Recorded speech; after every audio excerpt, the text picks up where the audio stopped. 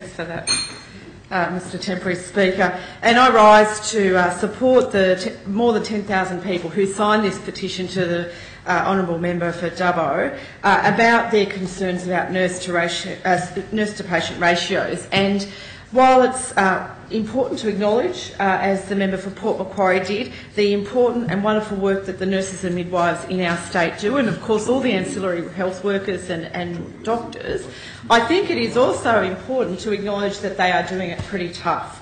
And that we can argue about the exact mode of delivery, but I think what is very clear from this petition is that people in regional areas are not getting the same healthcare that people in the city are getting in this state under this government, under the existing two-tier system of provision. We've got less nursing staff in country hospitals, which compromises the safety of our patients.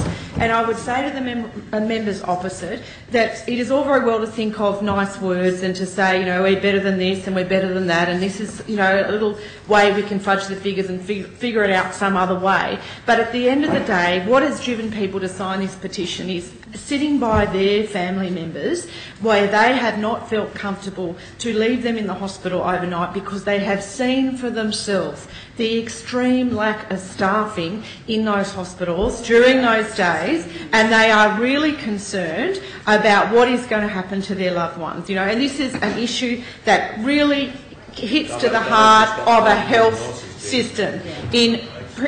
Labor took to the last election a policy to introduce nurse-to-patient ratios in a responsible manner, and that ensured patients, for example, in emergency departments would have ratios for one nurse to every 3 patients.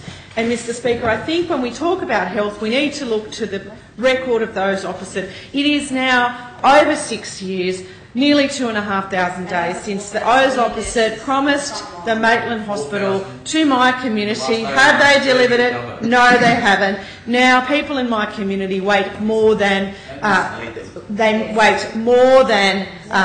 30% of the time, longer than 4 hours in ED, and this is a real concern. And we are very concerned on this side of the House about people in regional areas, and it takes more than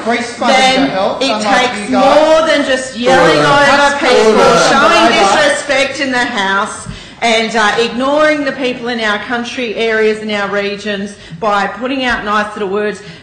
Look at what the real concerns of the citizens, and if you won't listen to me, listen to the 10,000 people who signed the petition your own member lodged. They are not happy with you and they'll beat you out at the next election.